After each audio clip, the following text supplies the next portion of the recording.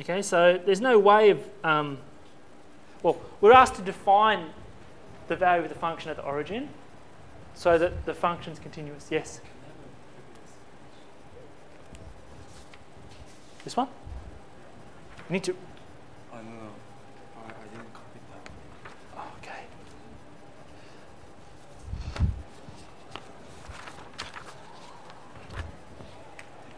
okay. Okay. So the big question is,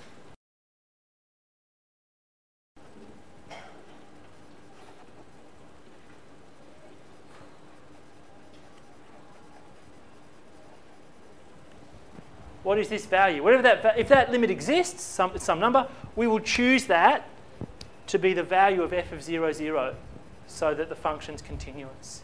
Okay, so we're going to switch to polars, so polar coordinates. Oh, I need that back now.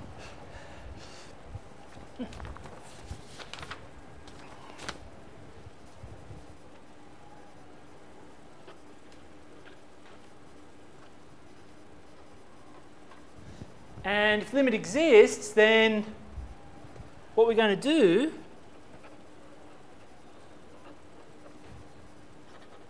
we're going to consider the following limit. Okay, so we replace x with cos theta, y with our sine theta. We're going to get,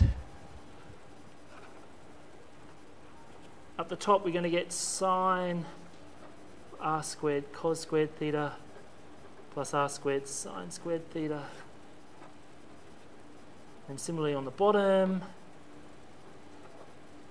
So up the top, I'm going to get sine of r squared.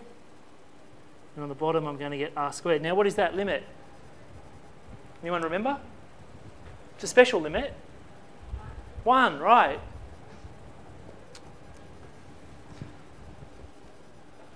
Now, you can confirm that a couple of ways. If you want to, you can use L'Hopital's rule here, if you really wanted to. But it's something that I guess you should really know from high school. Okay, so thus we choose or define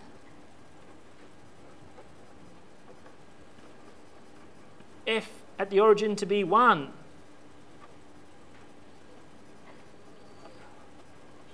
To ensure continuity at the origin.